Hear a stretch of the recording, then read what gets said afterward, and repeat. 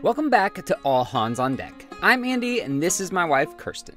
Roughly 2 years ago, we decided to set off on a grand adventure. We purchased a 50-foot sailboat, then watched as Hurricane Ian put our boat on her side, fixed that damage, splashed the boat, and took off for horizons unknown. We took a tour through Florida, explored the incredible southeast coast of the United States, then spent 5 months enjoying the beautiful Bahamas. We enjoyed fantastic towns in the Abacos, explored the wild nature of Eleuthera, and basked in the crystal clear waters of the Exumas. But all good trips must come to an end, and we exited the Bahamas before the hurricane season kicked off. After lots of deliberation, we decided to go back to a home port that we know and love, New Bern, North Carolina.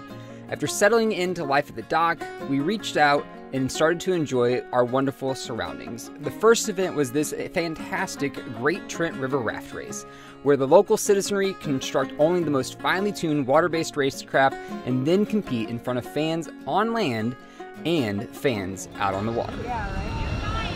Yeah, look how slow they're pedaling. Right? It looks like it's really hard.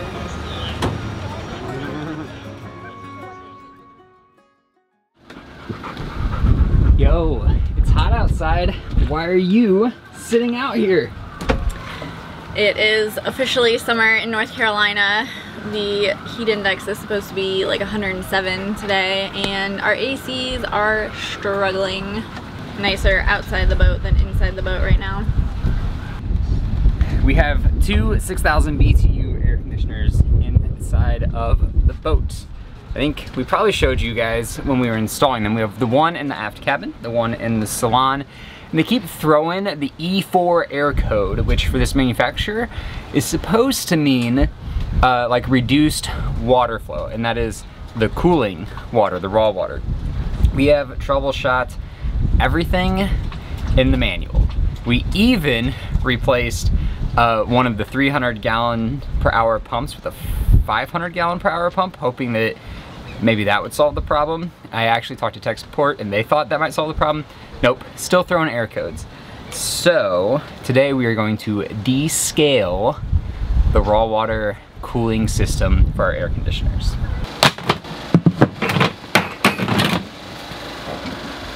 I don't know if we've ever told you guys before, this one back here is where the water pump is for the air conditioner in the back. What is descaling? Like, what does that exactly mean? These units, they use the raw water, salt water, to cool the air conditioner compressor. And so if there's not enough water flow in there, it can't keep that air compressor cold, which means that it can't function, it can't create cold air. Well, because it's a raw water intake, that means that all those barnacles, all the sludge, like right now we're in brackish water, all the silt, all that sort of stuff, even with a strainer, gets into the system and it can restrict the water flow. It is routine maintenance you're supposed to do. You know, some manufacturers recommend as often as 6 months, some say about once a year. We've been in the water for about 2 years now and we haven't done this at all. The parts list is pretty simple, starting with this is Descaler. We're just using the West Marine brand. It's cheaper. The brand name is a Barnacle Buster. It's basically diluted phosphoric acid. So this can help clean and eat away the stuff that's inside the lines. This is what we are going to be putting through the raw water system. 5 gallon buckets. We got a new one from Lowe's. Gonna need a pump. It can be a submersible pump, like a sump pump from a house, a bilge pump that's fully submersible, or a transfer pump. These are pretty cheap. This rating is about 25 bucks here in the States. Some alligator clips, because what we're gonna have to do is we're gonna like hardwire this just straight to the battery, or more specifically to the bus bars, the positive and negative bus bar. Hose adapter. The pump is 1/2 inch, but the all of the plumbing is 5/8. So just a little adapter to get from the 1/2 inch down to the 5/8, up to the 5/8. The hose. This is the cheapest stuff you can find. It's not gonna be a permanent application. Oh, we have knickknacks too, like hose clamps and stuff. But so what we're gonna do is we are going to disassemble the raw water intake system in 2 spots. We are going to take the discharge from the circulating pump. We're gonna take that off. Close the through hull first, all that sort of stuff. Then we're gonna take the line off of the barb that is the discharge through hole. So we'll have the beginning and the end of the system disconnected, and we're gonna connect this to it. And so this is gonna sit in the bucket, which is gonna have our solution. Gonna sit in there. And connected to this is going to be this hose. This hose is gonna be connected to the intake of the air conditioner, and then the other part of this hose is gonna be connected to the discharge, which we're gonna put back in the bucket. So it's just gonna create a loop where it just goes around itself. Some people do this for 30 minutes, some people do it for hours. We're having a problem. I wanna make sure we get it good, and because we've never done this before on the boat, you know, 2 years in, I'm gonna probably let it run for at least an hour, maybe 2. So the bucket's gonna go from here, the pump is gonna sit in that bucket, and our terminals are over there. So we need to whip up a cord that goes from here over to there.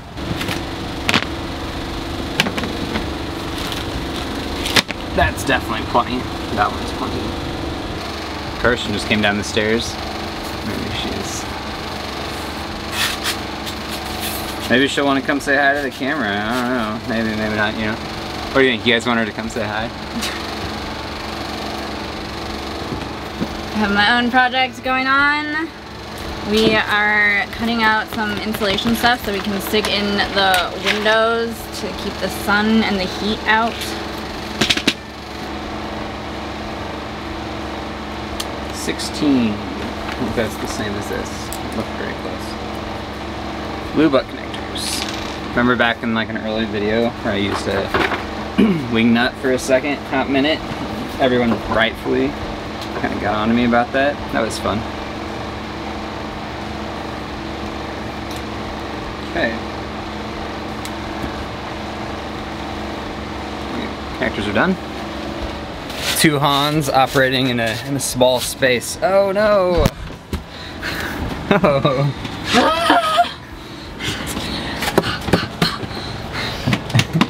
So now what I'm gonna do is literally just put this pump in the bucket, and I'm gonna like hold the wire over there and cut it.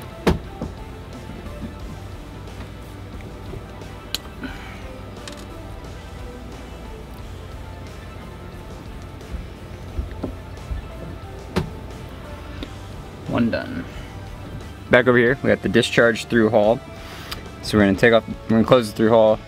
We're going to take off the hose clamps, and then we're gonna kind of measure the run for this hose from like over in this area out to the hallway. First up, knocking out this through hull.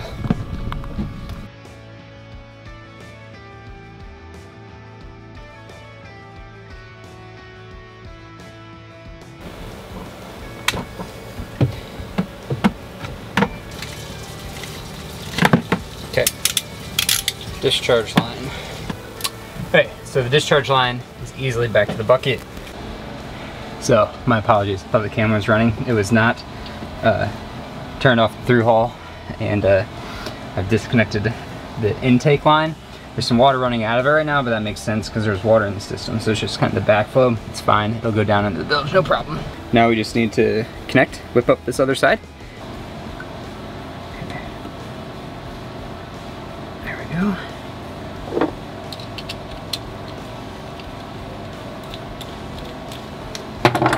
Last connection is the pump itself to this hose.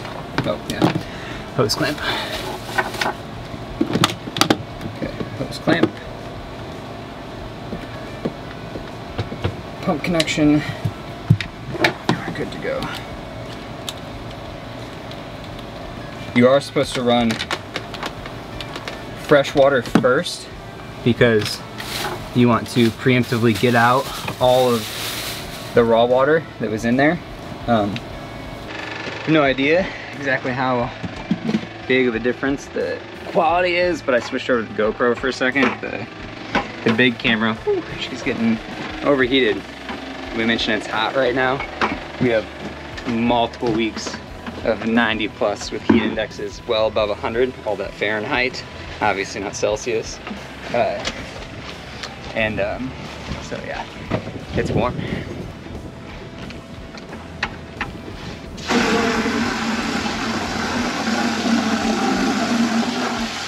I would think about spraying Kirstin with the hose, but she's got a book, and that would be like capital punishment on this boat.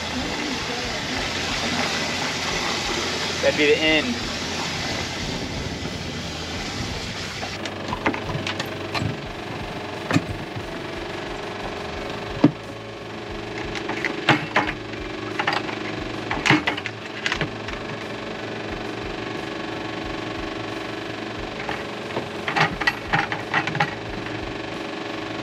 So I think the game plan is we're gonna go ahead and turn it on, and then we'll go get the stuff and we'll pour it in like after it's already circulating. I think that's probably a good plan. So. Okay. Good flow. That's good. Now for the buster.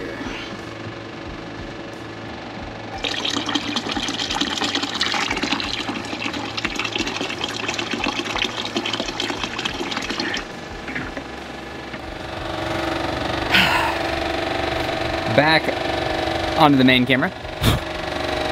Set it down in front of the fan, let it cool down.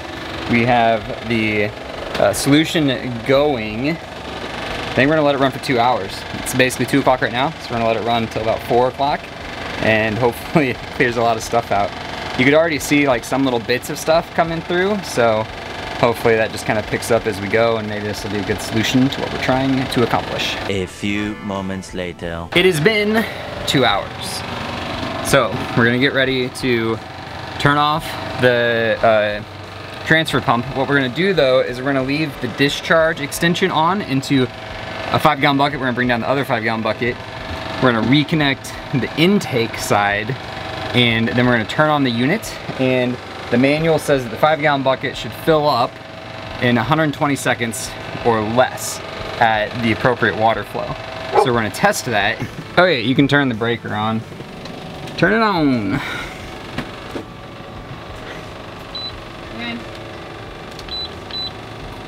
Okay.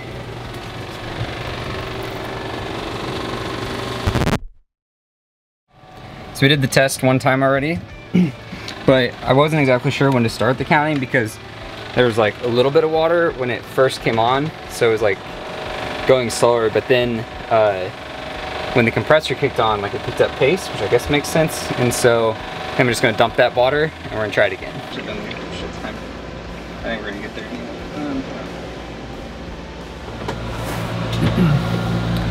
That test was a success. It filled up that bucket within 120 seconds. Sorry, I sped it up.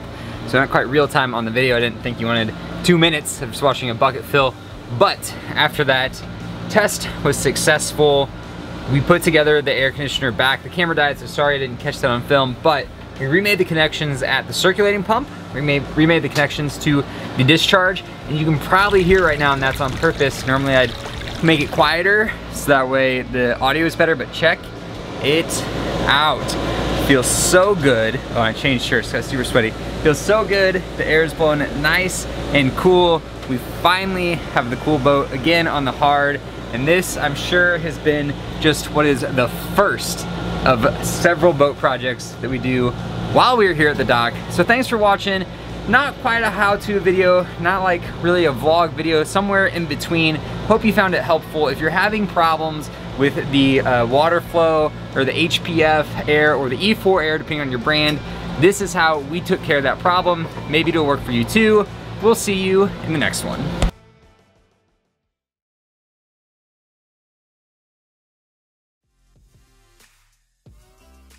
It's all done. Well, the stainless steel part of the track is all riveted up there. That was like one of those like really satisfying jobs.